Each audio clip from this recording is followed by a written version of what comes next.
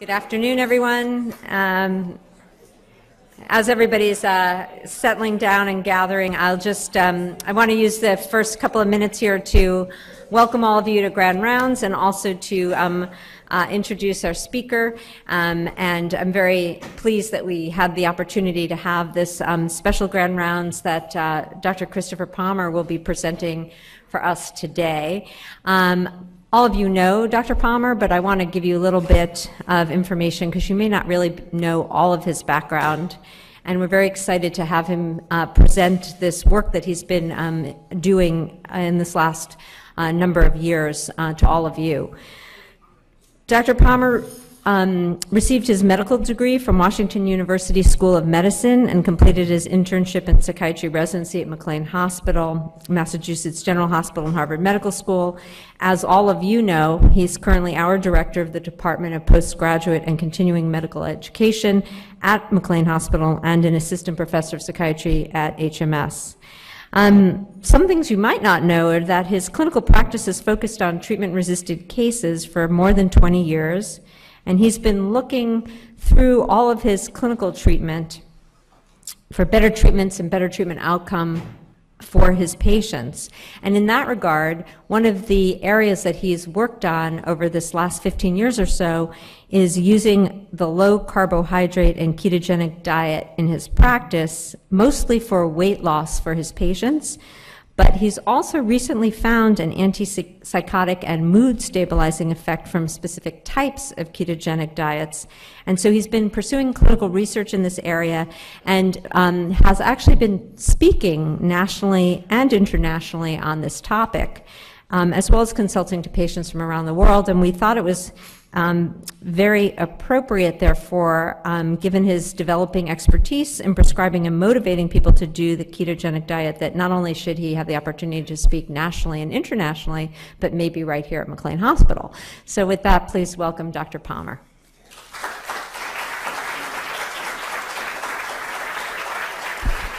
So thank you, Shelley, for that very kind introduction. So I'm here to talk with all of you about the most controversial diet of the day, the ketogenic diet. I'm going to just put that out there and set the stage. I have no disclosures.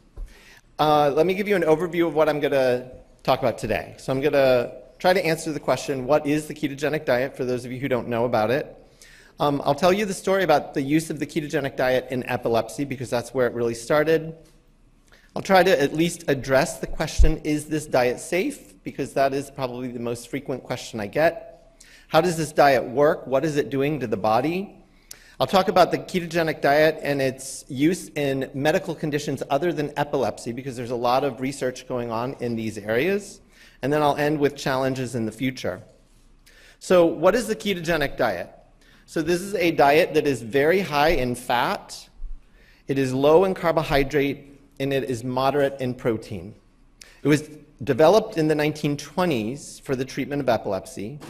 It results in the body using fat instead of carbohydrates as the primary source of energy, and this includes the brain. Most of us think that the brain requires glucose and can't do anything other than glucose. 70% of our brain neurons can actually use ketone bodies as their source of energy. 30% cannot. And that's why we have gluconeogenesis. But when people are in ketosis, the brain is primarily using ketone bodies for energy.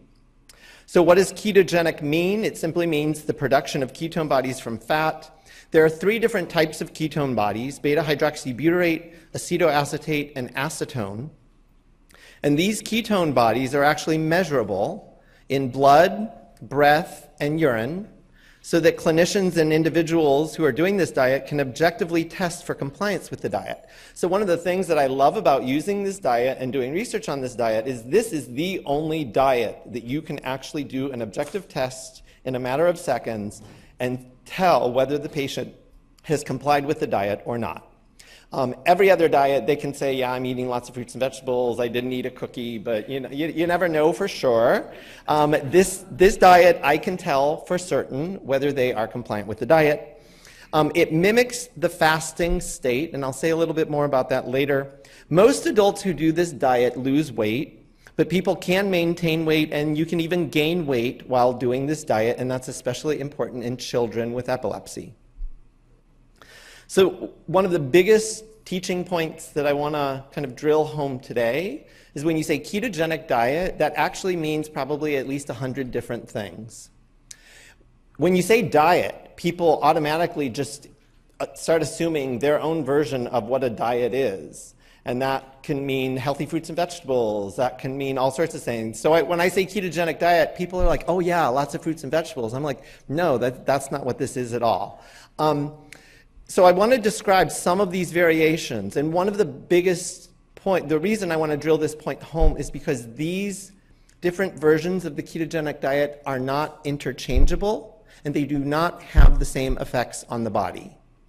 They all have their own place for certain indications, but you can't mix and match because some of them have very different effects. So the classic ketogenic diet is the one that was developed in the 1920s. And typically it's talked about as either a 4-to-1 or a 3-to-1 ratio. And what do I mean by that? I mean, so a 4-to-1 ratio diet is a 4 grams of fat for every 1 gram of everything else. Carbohydrate, protein, and anything else they're consuming. So alcohol is another macronutrient that gets thrown in there. So that means 4 grams of fat for maybe 0.5 grams of protein and 0.5 grams of carbohydrate total. So 80 to 90% of your total calories are coming from fat, because we all know fat has more calories than protein and carbohydrates. There's fasting and intermittent fasting, and why do I put those in there? Because those are actually the many thousand-year-old version of achieving ketosis. And these are sometimes added to a ketogenic diet regimen in order to boost ketone levels when necessary. So sometimes if somebody's ketone levels are low and therapeutically you need them to be higher, you might have them skip a meal, you might even have them skip a whole day of meals in order to get their ketone levels higher. There's the MCT ketogenic diet. MCT stands for medium chain triglycerides. It's usually coconut oil. The reason that's important is because MCT oil is more easily converted into ketones than other sources of fat. So if you do the MCT ketogenic diet, you can actually get away with a little more protein and a little more carbohydrate in the diet. It's a little less strict. There's the Atkins diet and the low-carb, high-fat. LCHF is kind of the contemporary way to say Atkins diet, but those are primarily for weight loss. There's the modified Atkins diet, which is actually used for the treatment of epilepsy. The modification is to actually add more fat than the regular Atkins diet allows. So you do the Atkins diet, but you're constantly trying to add more sources of fat. There is the low glycemic index treatment, which is not ketogenic, but it is a treatment used in epilepsy sometimes. There are ketone supplements, and this is a hot area of research. You can actually take a beta-hydroxybutyrate supplement, and you will therefore have ketones in your bloodstream.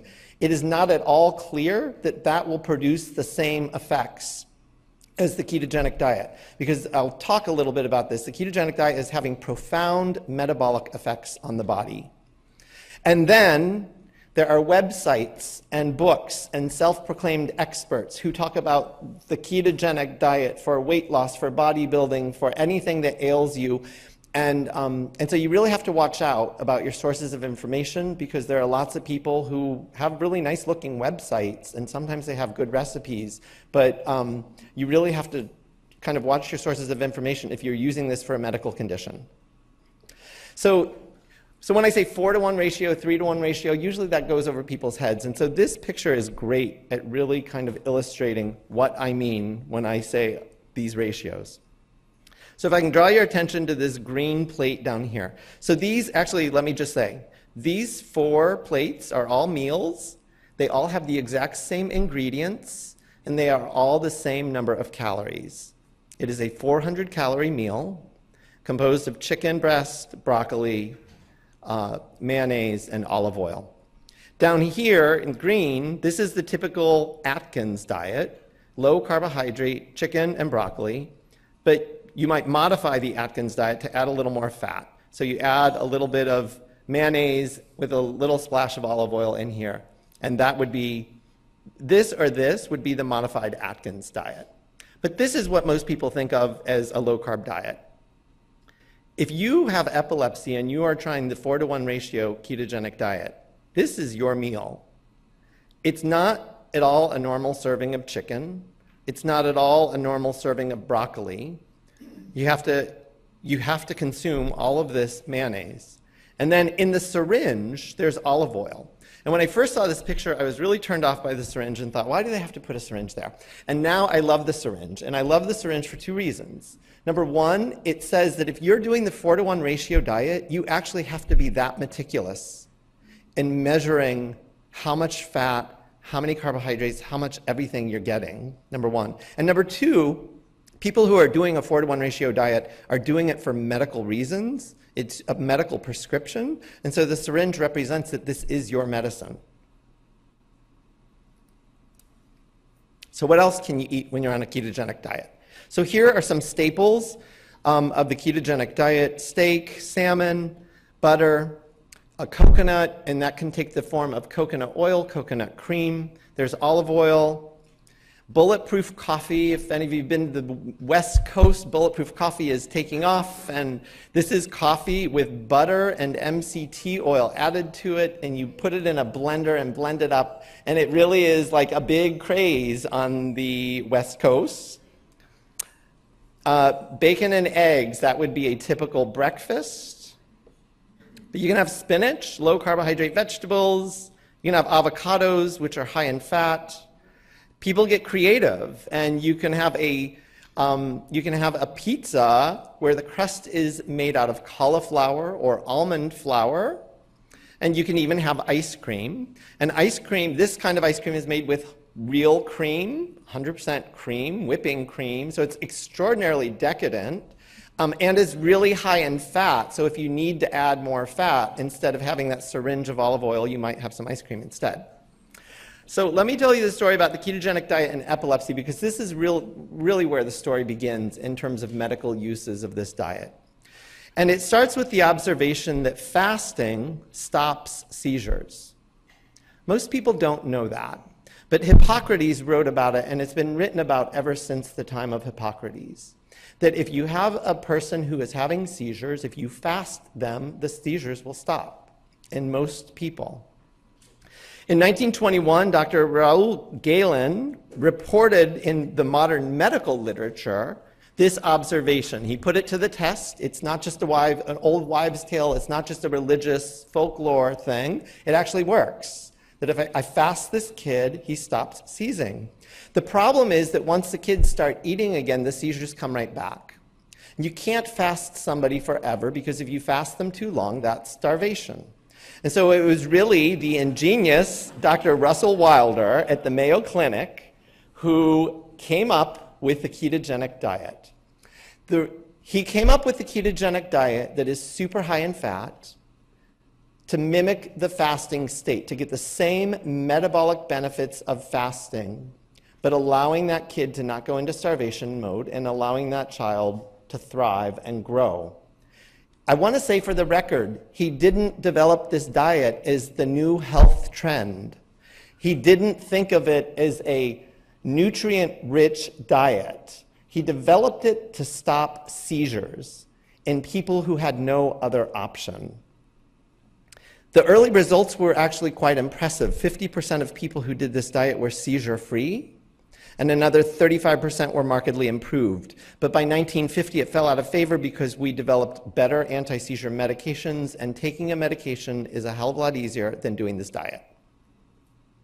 But it was rediscovered in the 1970s at Johns Hopkins, because lo and behold, 30% of patients even today do not respond to any of our anti-seizure medications, and even surgeries, neurostimulators, all of it. 30% of patients have refractory, treatment-resistant epilepsy. And the resurgence of this diet really is attributable to a man named Jim Abrahams. So Jim Abrahams is a famous movie producer. He produced Airplane and lots of other movies, and he had a son named Charlie. And Charlie was 2 years old, and Charlie was seizing multiple times a day, every single day. And Jim Abrahams, being a man of means, took Charlie to every specialist in the United States and abroad that he could think of. Charlie was tried on dozens and dozens of anti-epileptic medications. None of them stopped his seizures. Charlie had brain surgery. That did not stop his seizures. Jim Abrahams took it upon himself to do his own research, and he came upon this description of the ketogenic diet. He found the one physician in the world who was actually using the ketogenic diet at Johns Hopkins. He flew Charlie there. Charlie was admitted to the hospital, and he was fasted for 24 hours and then started on the ketogenic diet. Within 4 days, Charlie's seizures completely stopped. Within 2 months, Charlie was off all anti-epileptic medications and remained seizure-free. 4 years later, Charlie stopped the ketogenic diet and has remained seizure-free to this day. Charlie is now thriving and in his 20s. Jim Abrahams was so upset that nobody offered this option to him that he had Dateline do a Dateline show about it. He actually produced a movie starring Meryl Streep to bring awareness to this. And now there are over 100 ketogenic diet centers around the world. But I have to say they almost exclusively specialize in the treatment of childhood epilepsy, and that's it. They are run by child neurologists, and they usually don't want to deal with other types of patients. So where do we stand now? There was a Cochrane review done in 2016, included 7 randomized trials with over 400 children and adolescents. At 3 months, seizure freedom rates are as high as 55%, and these are treatment-resistant. These are kids who have exhausted everything else. At 3 months, up to 85% have a 50% or greater reduction in seizures. The modified Atkins diet is not as effective as the 4-to-1 ratio diet. And in one series, after 1 year, 55% of comers remained on the diet because it was clearly doing something beneficial. 45% had discontinued it because it was either too difficult or it wasn't working for them. So is this diet safe? I say all that fat, and all of you are kind of horrified. Oh my God, everybody's going to drop dead of a heart attack. So let me go through safety. So there are some contraindications to doing this diet. There are rare metabolism, fat metabolism disorders, which for the most part, most people don't need to worry about. Those are kids with rare syndromes, and the syndrome is usually apparent for lots of other reasons. Porphyria is a contraindication. Pregnancy and breastfeeding are relative contraindications. Some people get really upset about this, but the clear answer I give is that if you are pregnant, I would not recommend that you fast for 9 months. And therefore, I would not recommend that you do a ketogenic diet for 9 months. Likewise, if you're breastfeeding. Pancreatitis is a relative contraindication because all that fat may exacerbate pancreatitis, but there are no case reports, not even one, of anybody's pancreatitis being exacerbated by this diet. And kidney stones are a relative contraindication because in the old days, in addition to restricting everything else, they also water restricted you. And so people were more likely to get kidney stones. We don't water restrict anymore. There's no benefit to that. And so kidney stones are less of a risk. Vitamins and supplements. So this diet does not provide enough nutrients from food. So at a minimum, you have to take a multivitamin, calcium with vitamin D. And early on, people get very dehydrated. So as the glycogen leaves your body, it takes water with it. People in the first few days of doing this diet will lose oftentimes 5-10 pounds. A lot of that's water weight pounds, it's not fat. But as it's taking those fluids, it's taking electrolytes with it. So it's important to augment with sodium, potassium, and magnesium at a minimum. And then the first month of this diet can be really uncomfortable and even dangerous. So there's this thing called keto adaptation or keto flu, where people get weak, dizzy, lightheaded, they have cravings, they're irritable, and that is your body trying to adjust from using carbohydrates as energy to using fat, and it's kind of a painful withdrawal process. But for people who are diabetic and on medication, or for people who have hypertension and are on medication, this diet can be dangerous if it's not medically supervised, because your blood sugar will, in fact, precipitously drop, and your blood pressure can drop. Those are great things, but if you're on medication for a blood sugar of 300 and now your normal blood sugar is actually 120, you better get that medication adjusted pretty quickly. It can also be difficult to tell the difference between severe hypoglycemia and keto flu. So you don't want to just send people out and tell them to wing it and do this diet and tough through that keto flu if you think they are having potentially life-threatening hypoglycemia. So I strongly recommend, and this isn't the medical recommendation like before you get on a treadmill, like consult with your physician. This is the recommendation that like please don't do this diet in anyone with epilepsy, diabetes, serious mental illness, cancer, and possibly some other ones, unless you, the clinician, know what you're doing and you have clearly spoken with the patient about all of the risks and how to monitor those and how to ameliorate any problems. So, but the real question on everyone's mind is not any of those, is what about all that fat? That fat has to be bad for you. So the American Heart Association has its dietary guidelines, and I put them here.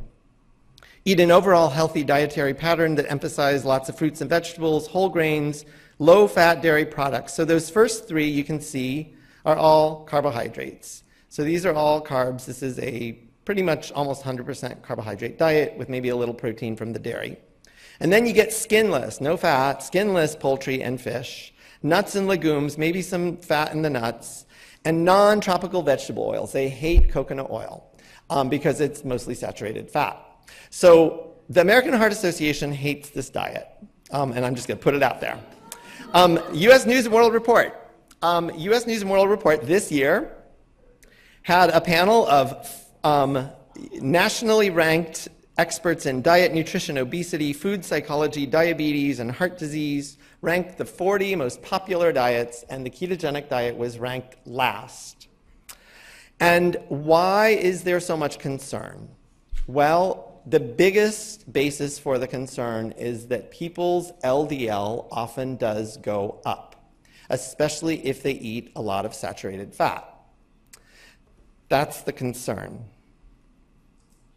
But we now know from research over the last 10 or so years, there has not been one clinical study that has directly linked the consumption of saturated fat with cardiovascular disease outcomes.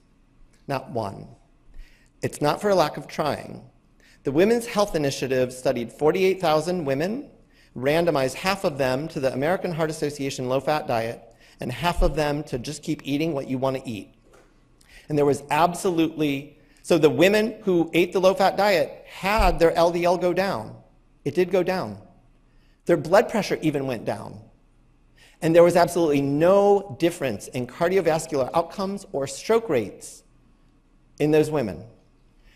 But we continue to ignore data like that because it doesn't sit well with our paradigm. And our paradigm is low-fat diets have to be good for us. But I'm going to present a lot more data. But we continue to ignore the data. Because we don't like it, we don't want to change. We've all been taught fat is bad for us, and that's a really hard thing to change. It's a hard thing to change people's minds.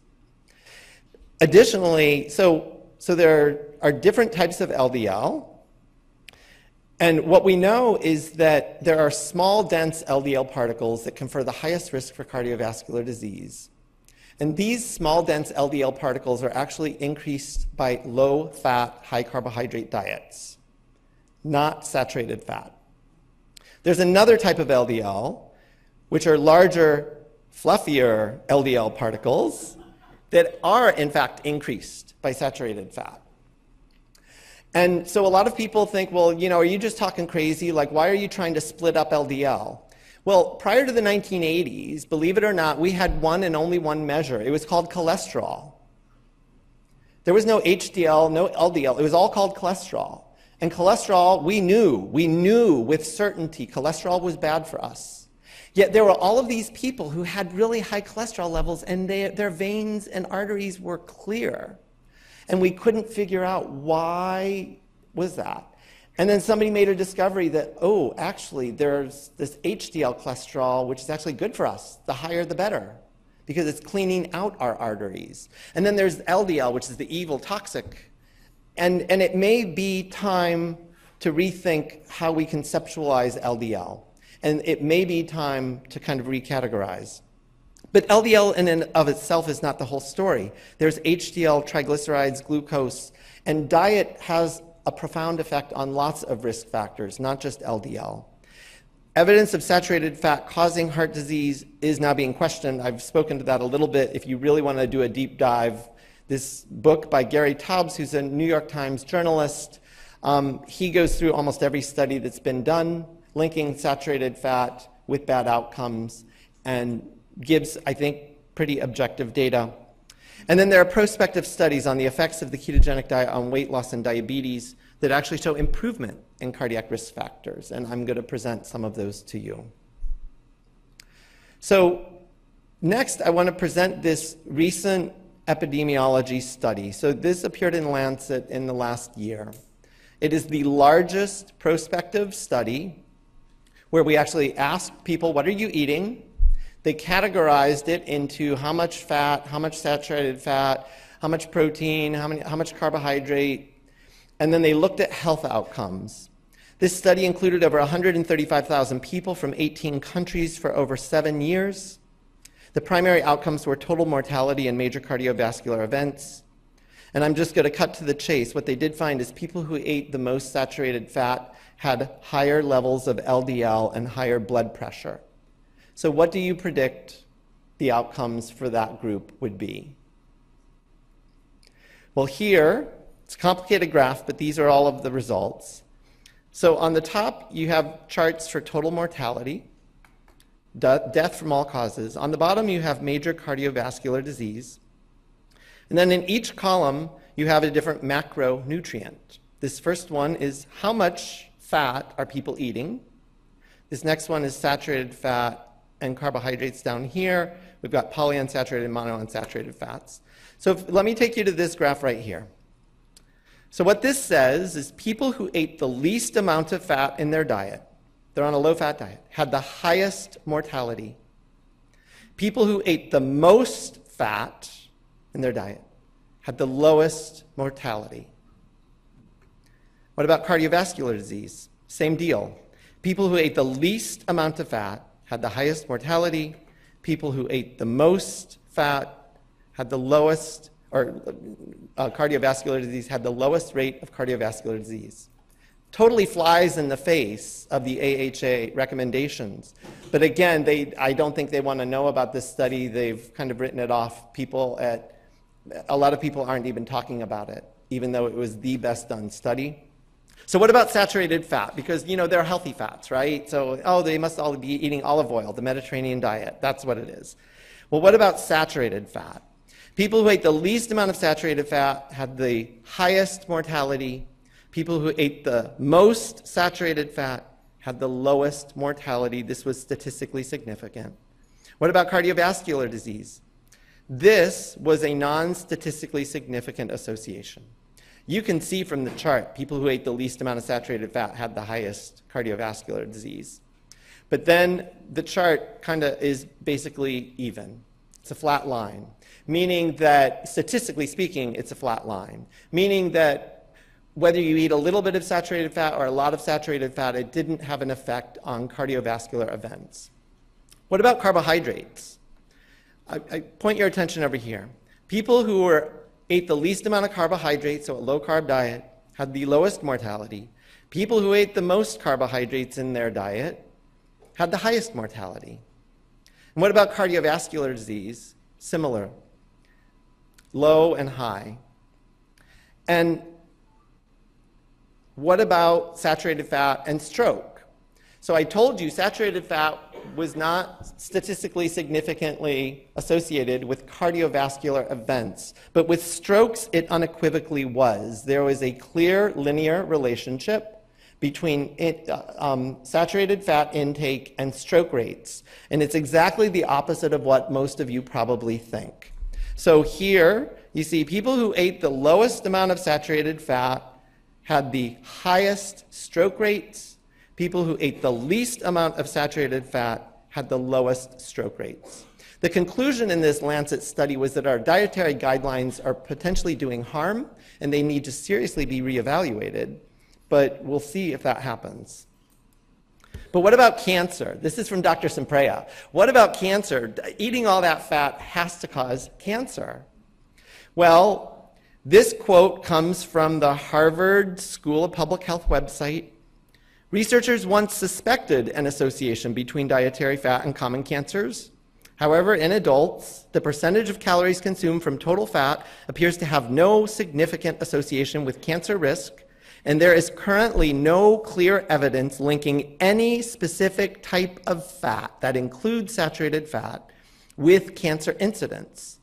But we've all heard that fat causes cancer, right? So let me clear up maybe some of that confusion. You go to the National Cancer Institute, being fat does increase your risk of cancer, 13 different types of cancer. And unfortunately, when people report these associations, they often go to what we all know is fact. So therefore, if you are overweight or obese, you should reduce the amount of fat in your diet so that you can lose weight, so that you will be at lower risk of cancer. What the data actually says is that being overweight or obese is the risk for cancer, not consuming fat. So how does this body work?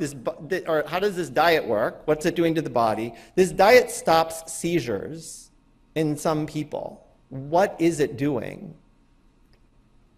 This is not an exhaustive list. There are actually lots of other cutting-edge kind of science inquiries into what effects this diet is having on the body.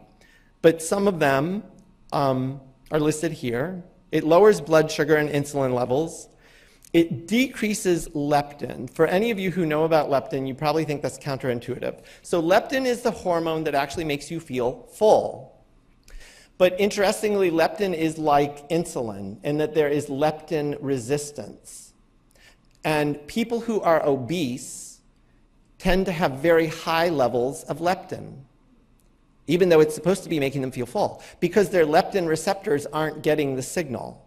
Their body is trying desperately to make them feel full, but the receptors aren't getting the signal. People doing this diet have sensitized leptin receptors, and so their leptin levels actually come down. And the reality is people doing this diet often actually say, I feel fine. I'm not hungry. I eat as much as I need to eat. I'm good. The first month, not so, but later, yes. This diet produces ketone bodies, which are an alternate source of energy instead of glucose. And I'm going to talk about some glucose regulation disorders and why providing an alternate source of energy might have a clinical effect.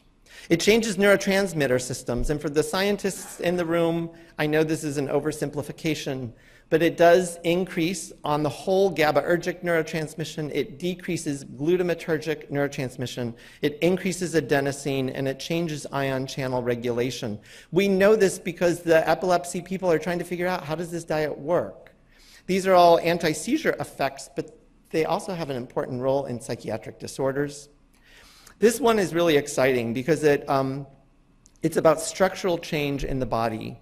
When people are on this diet, it actually increases mitochondrial function and increases the production of mitochondria. Your cells will have more mitochondria as a result of doing this diet.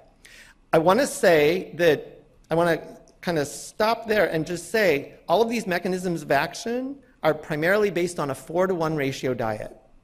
If you're doing the website or the popular book diet version, lose a few pounds version of the diet, it's not at all clear that you're getting these physiologic effects.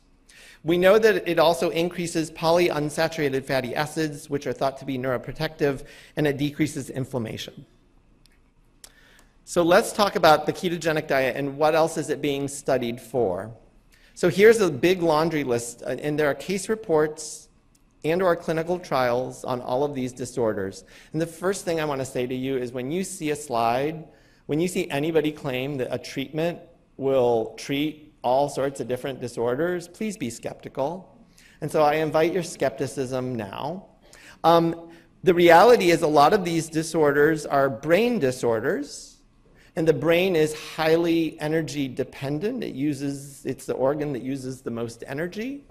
And given that we're providing an alternate energy source and we're ramping up mitochondria, which process energy, that might be the unifying theme of maybe it really is legitimately affecting some of these disorders.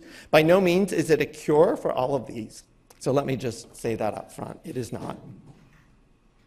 So now I'm going to take you on a whirlwind tour through some of the data on how it's used in medicine. And the most common one is weight loss, and so I have to talk about weight loss. So when we talk about weight loss, there ends up being a lot of overlap and confusion between low carbohydrate and ketogenic diets. So all diets that are ketogenic are in fact low in carbohydrate. Not all low carbohydrate diets are not necessarily ketogenic.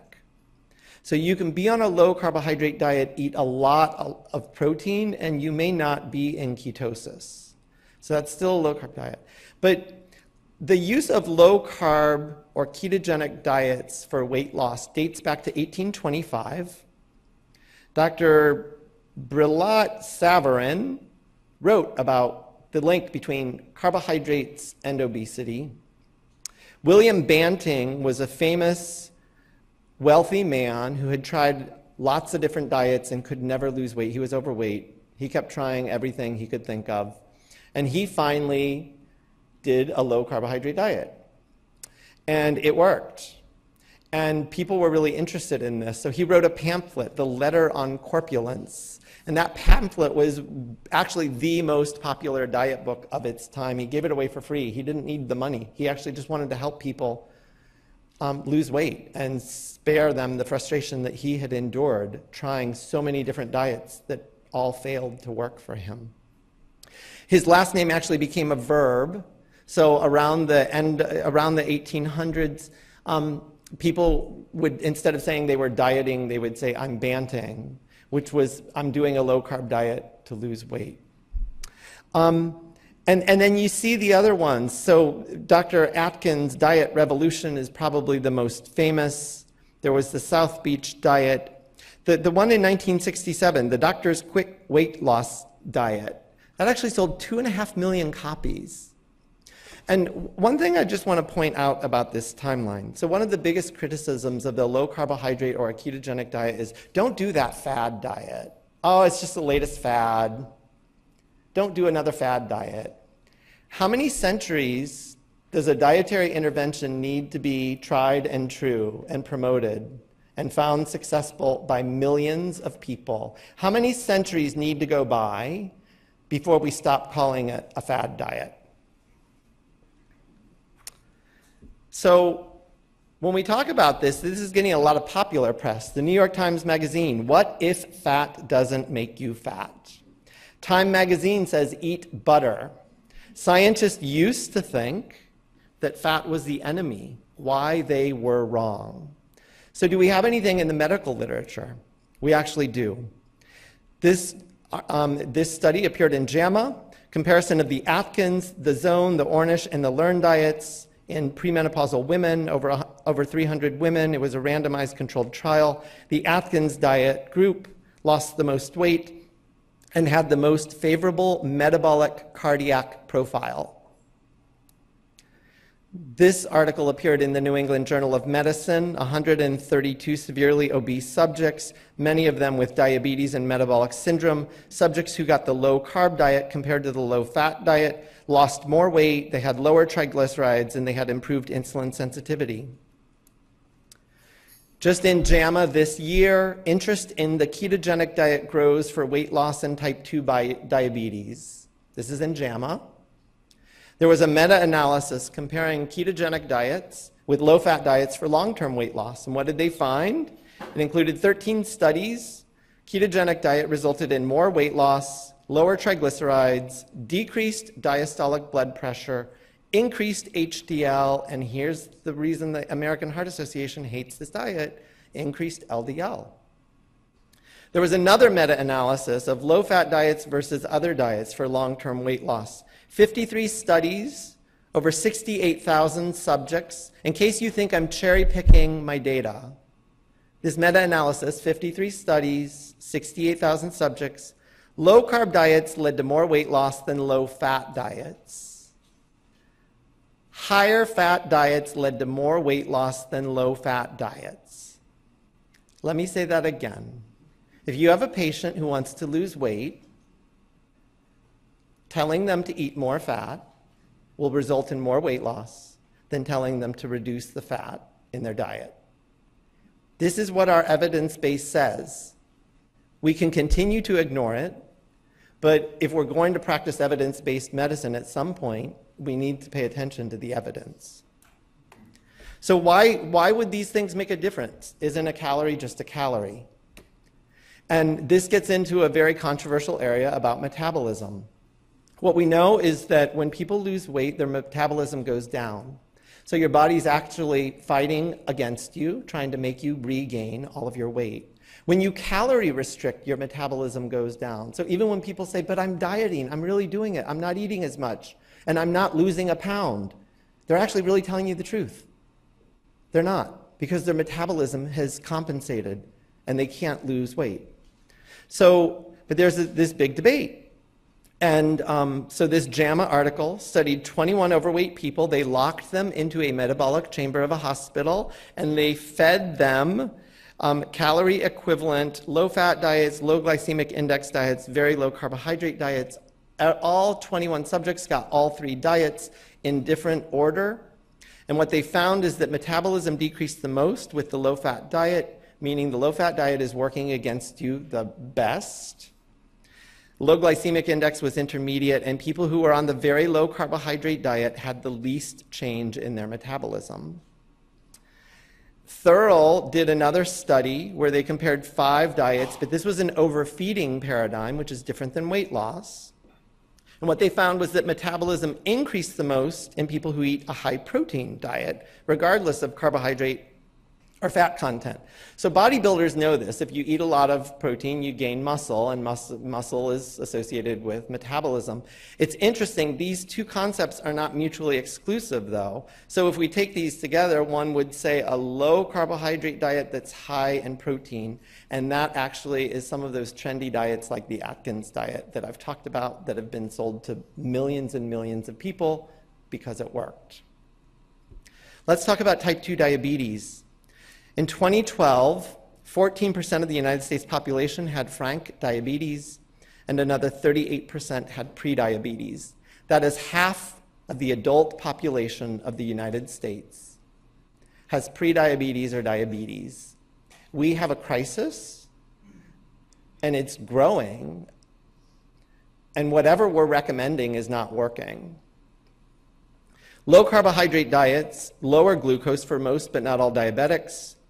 Why? Because protein can be converted into glucose via gluconeogenesis, and therefore, for some people with diabetes, it's important to restrict both carbohydrates and only eat moderate amounts of protein, not an unlimited protein diet.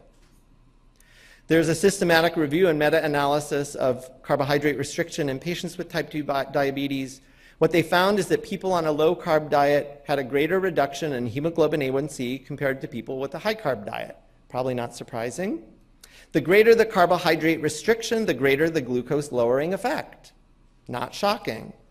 What's also not surprising is that at 1 year, there were no differences in either of the groups because people with type 2 diabetes are notoriously, it's notoriously difficult to get them to do a diet and stay on a diet. So there's a group out in California that has developed this very intensive virtual model of treating patients. It's called the VertiClinic, and they have published their data on about 350 adults. So what they provide is they provide virtual medical monitoring, but also coaching and virtual support groups. The intervention group got the ketogenic diet and all this medical monitoring. The usual care group, no change. And the usual care group, not surprisingly, had no change in their weight, hemoglobin A1C, or use of diabetes meds. The people who got this intensive intervention, average hemoglobin A1C decreased from 7.6 to 6.3. 6.5 is the cutoff to call it diabetes. On average, people lost 12% of their body weight, or 30 pounds. They reduced diabetes medicine use. 94% of insulin users reduced or eliminated insulin. Sulfonylureas were eliminated completely in the intervention group. 25% of patients were off all diabetes meds and maintained a normal hemoglobin A1C, and another 35% were taking only metformin. But what about all that fat? They're probably dropping dead of heart attacks, right? Well, they did safety profiles of all of these patients, and the intervention patients are seen in blue, and the usual care patients are seen in gray. And anything to this side of the graph is improvement in cardiovascular profile. Anything to this side of the graph is worsening of the cardiovascular profile. And I want to call your attention to LDL, because this is where the American Heart Association will just, with a laser eye, focus. And LDL increased in the intervention group, and it improved in the control group, because they were probably getting statins. But if you look at the overall risk profile, which is used to determine whether somebody is a candidate for a statin, the intervention group actually had better scores. Why? Because they had much better triglycerides, HDL, and other risk factors. So now I'm going to move on to really my kind of new and emerging area of interest, schizophrenia and bipolar disorder. So this audience knows this already. Schizophrenia affects about 1% of the population, bipolar disorder 2 to 5% of the population. There's a lot of overlap in symptoms and diagnoses, and these disorders seem to share pathophysiology, at least in some ways. And I just want to say, I'm a psychiatrist, I love psychiatry, I love what we do, we all do our best, but our treatment outcomes are poor. This 3-year observational study of adults with schizophrenia, over 6,000 of them, each and every one of them on an antipsychotic medication. Only 1/3 were without positive symptoms for 2 years or more during this 3-year study. So that means 2/3 of patients continue to have hallucinations and delusions despite treatment. Only 1/4 reported an adequate quality of life. 3/4 report a poor quality of life. Only 13% were able to work or go to school. And when you put these all together, that's what they called recovery. 4% of patients with schizophrenia had a recovery. This is with the best treatments that we have to offer. Unfortunately, for people with schizophrenia and bipolar disorder, there are also a lot of physical health concerns. People who are diagnosed with schizophrenia are 3 times more likely to develop diabetes than people in the general population. After first hospitalization for psychosis, this study followed patients for 20 years. 2/3 of patients diagnosed with schizophrenia were obese at 20 years. And over half of those with bipolar disorder became obese. And those rates are much higher than the general population. And then there's decreased life expectancy in people with schizophrenia and bipolar disorder. People diagnosed with schizophrenia have a reduction in lifespan of anywhere from 10 to 25 years, depending on what study you look at. And people with bipolar disorders, lifespan is reduced by 9 to 20 years. And the primary cause of that is cardiovascular disease. Suicide is a factor, but cardiovascular disease and cancer, I told you obesity is related to cancer. Cancer and cardiovascular disease are killing our patients. So why consider the ketogenic diet? Well, I just gave you 3 reasons. I presented data on decreasing mortality. I presented data on losing weight. And I presented data on treating obesity or treating diabetes with this diet. So why else consider it?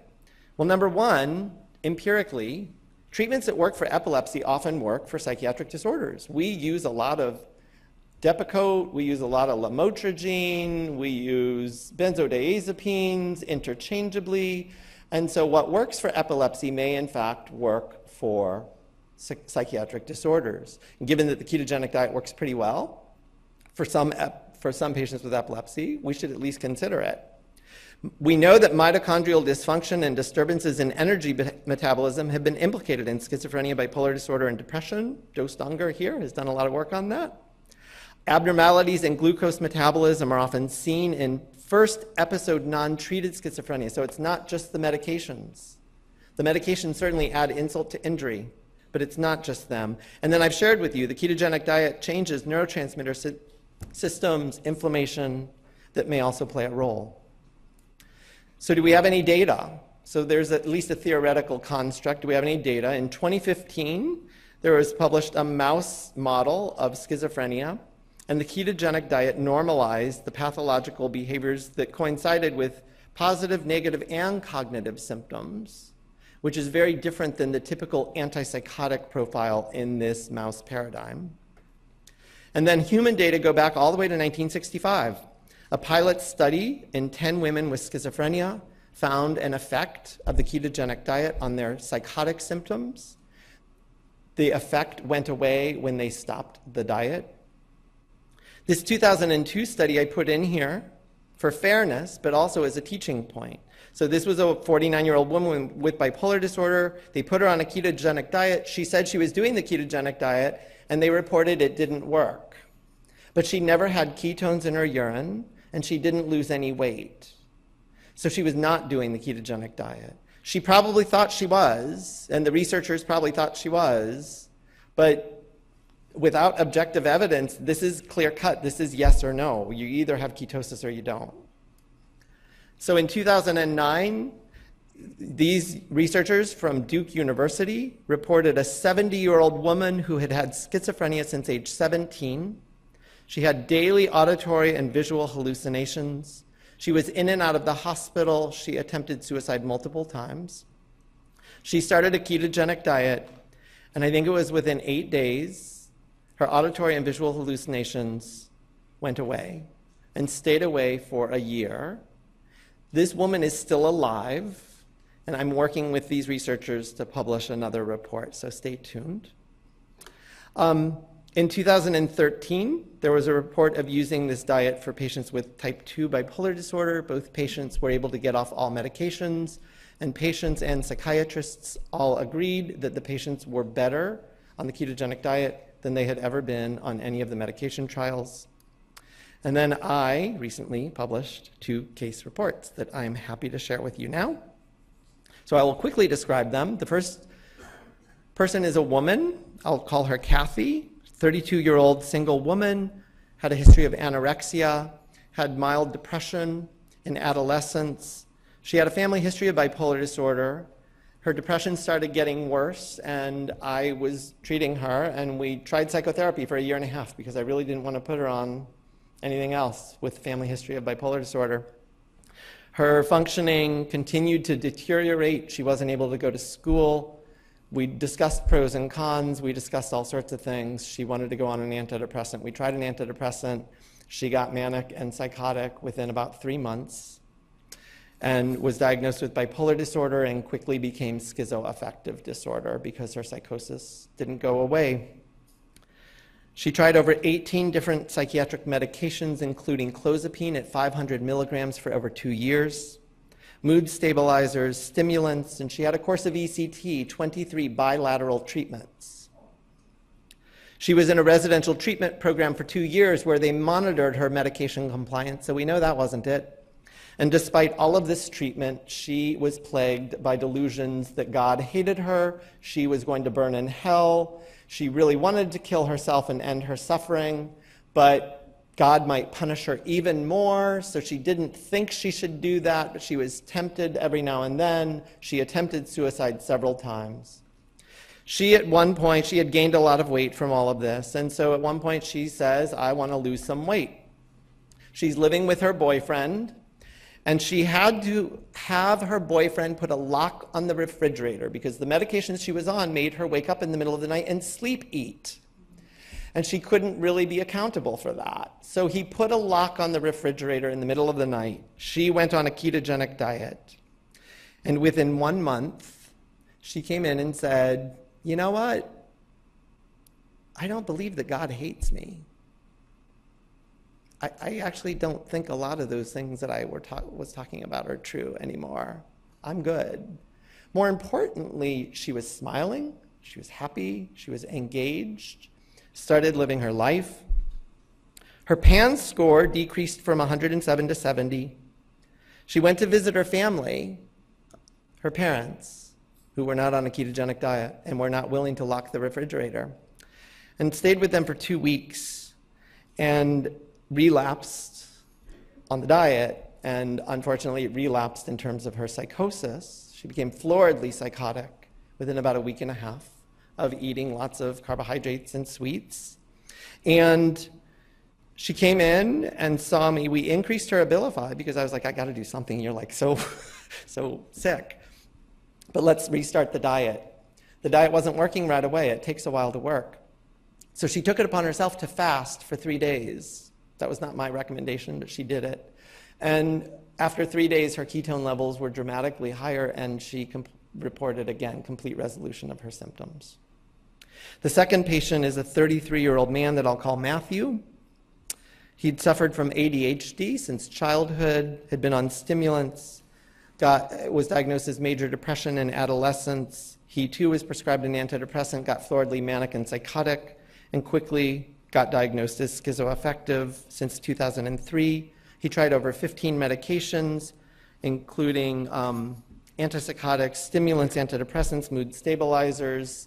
And despite all of this treatment, he gained about 120 pounds, and he was plagued by auditory hallucinations, delusions every single day. He could barely leave his father's home. When he did leave, he would look around, convinced that people were messing with his thoughts, and people were out to get him. They were going to harm him. So he came to me in January of 2016 and wanted to lose weight. I hadn't read all this other literature yet.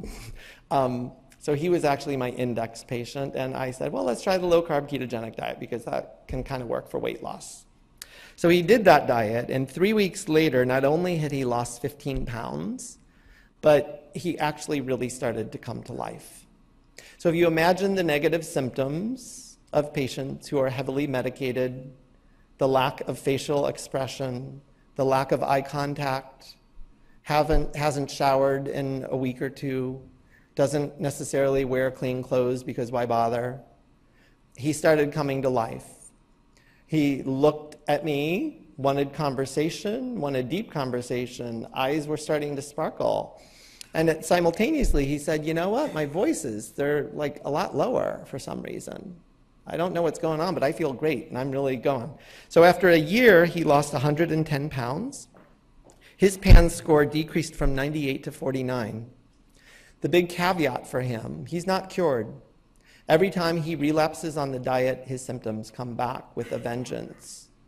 And even at best, his symptoms have never been to zero, but he's also never been able to do the version of the diet that gets him into the epilepsy treatment range of ketones.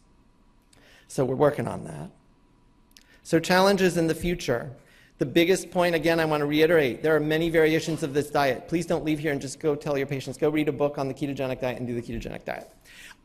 Because they're all very different and they have different indications. There's a lot of conflicting and false information out there. It's extraordinarily difficult to do, especially in the first few weeks. Research on medical conditions is just beginning. This diet is shunned by the medical community. It is shunned by the lay community. It's really hard to do. Most clinicians aren't trained to implement and manage this. It takes a lot of time to do this diet. So what does the future hold? We need more research, and we need to figure out ways to make this diet easier for people to do. I will stop there.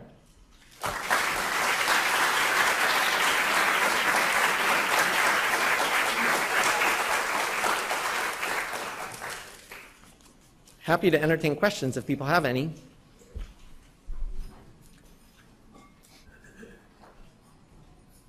Thanks, Chris. So my question is, without the fasting part, is 2 weeks the soonest that you can see this sort of clinical impact? It's interesting because, so there's a range at which people respond. So the Duke case, the Duke University case, reportedly responded pretty significantly after 8 days. Most of the patients I've seen, it's taken about 3 to 6 weeks. So, and it's interesting because that's the same time frame that medications take to work. So I think it's more complicated than just providing a different fuel for the brain. I think it's something about upregulation of neurotransmitter receptors or something else happening that takes time. And likewise, when patients abruptly stop medications, they can have an exacerbation of illness within a day or two. And it's a similar thing with the diet. So this diet actually is like a medicine, at least in the experience I've had so far. Thank you very much for a great talk. So, of course, you and I have spoken, and I think you're absolutely onto something here. I think this is very interesting. And you really, at this point, have more experience with this than probably any other psychiatrist in the world, trying to get your patients to go on this. So what observations have you made? And also, I guess the other thing to say is that adherence is a challenge. It's so hard to stay on this.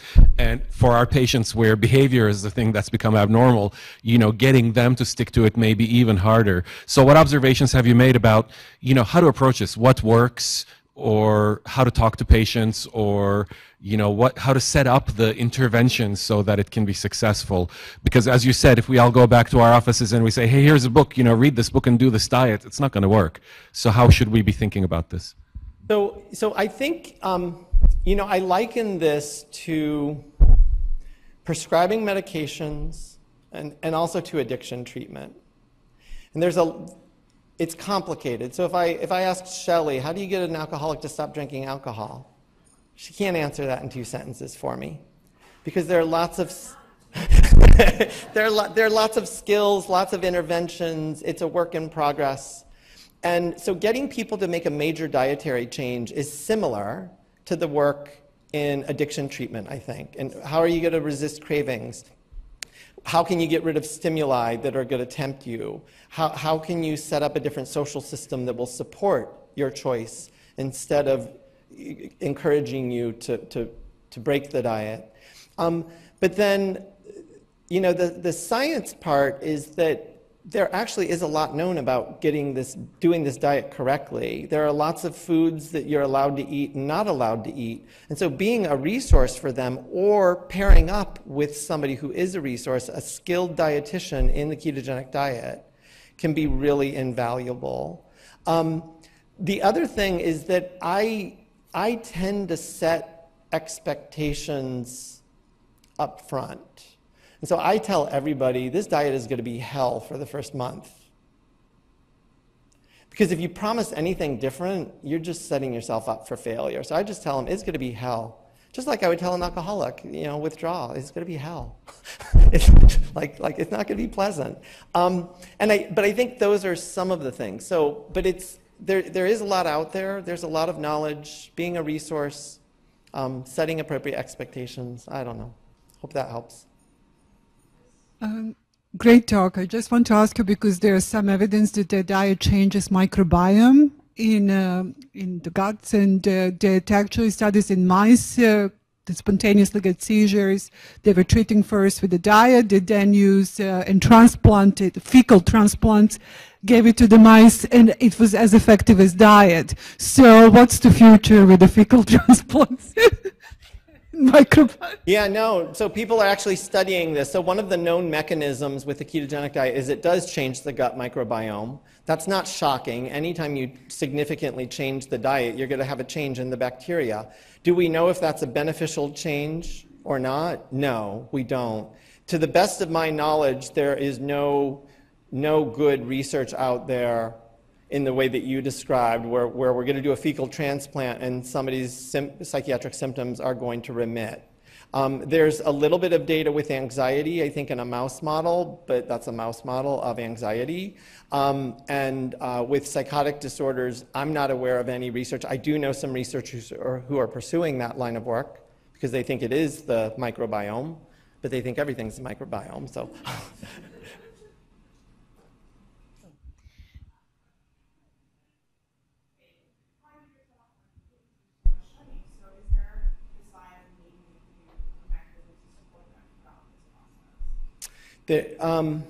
Unfortunately, not great ones. So one of the things that I always do is I have conversations with the family members and or any supporting friends, allies, significant others. because that's a really important piece. The people in the home need to at least be on board with this, because if they're not, it's almost doomed for failure. But you're right. It's hard. I'm arguing with primary care physicians all the time. They're like, what are you doing? How dare you do it? I don't even get into the fat and cardiovascular event stuff. I'm like, if you don't want to accept the evidence as it exists in the medical literature, that's your prerogative. I get that change is hard.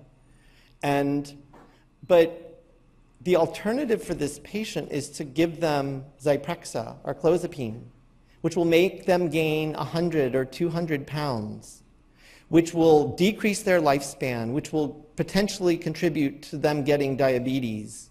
My diet is no worse than that.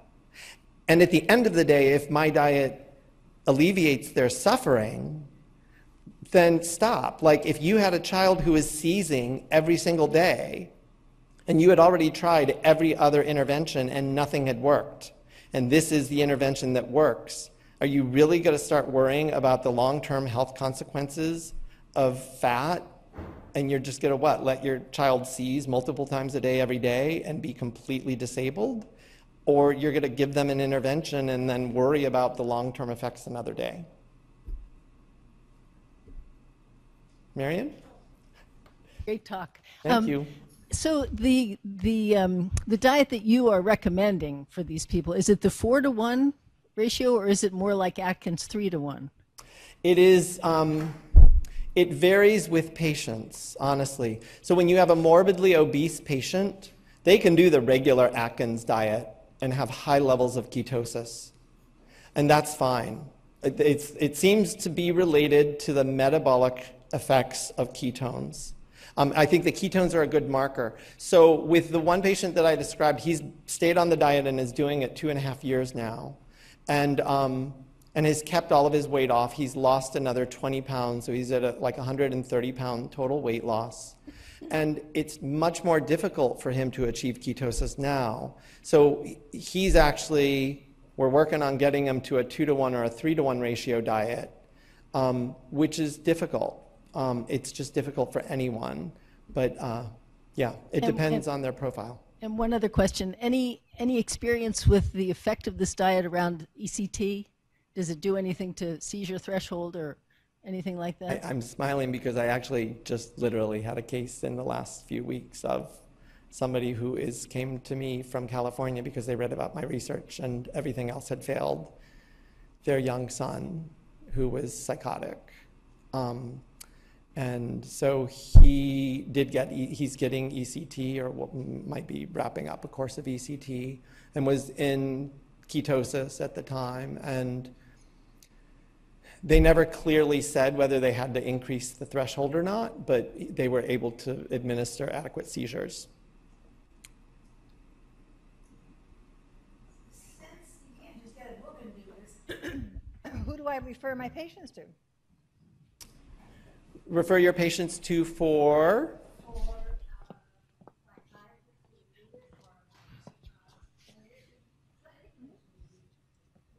Me. I would be willing to work with you. I mean, there are ketogenic diet trainings available if you want to become an expert in it.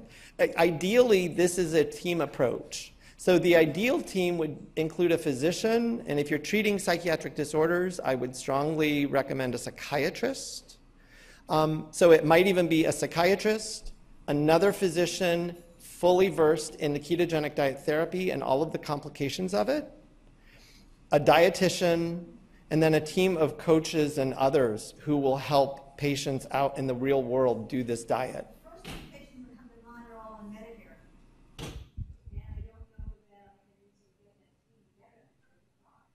Yeah, no, it's a real problem.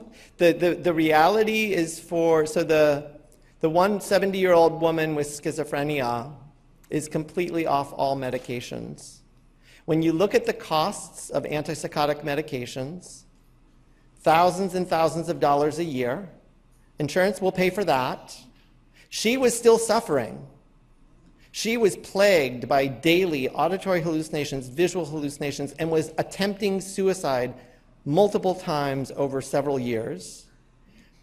And on this diet, she is symptom-free, she's lost 150 pounds, and she's off all psychiatric meds. I think insurance should pay for this. They're going to need more evidence. I want to do, so the easy answer, if you really have patients who are interested in this, I'm hoping, if I can get adequate funding, to do a real deal inpatient controlled study in psychosis, so schizophrenia or schizoaffective disorder, and everything would be provided to those research participants. And anybody who does that study, if they want to maintain the diet afterward, I will gladly volunteer my time to support them in their efforts to continue it. Thank you. Arthur? Incentive for this for the treaters as well as the patients would be as an antidote to the metabolic syndrome.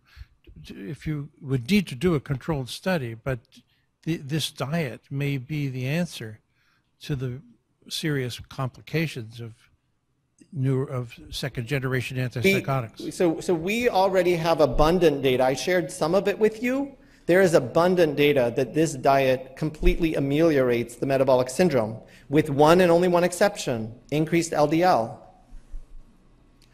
It improves every other parameter of metabolic syndrome. Blood pressure comes down, all other cholesterol profiles improve, blood glucose comes down, insulin sensitivity improves. So looking at lipoprotein A, subclasses of LDL could be very important. It is very important. I actually... So that the LDL is going up isn't this dangerous LDL. I showed you that data. It probably went past you. It's right here. So this is the total LDL, but I can't read it on the ApoB to ApoA1. The intervention group improved.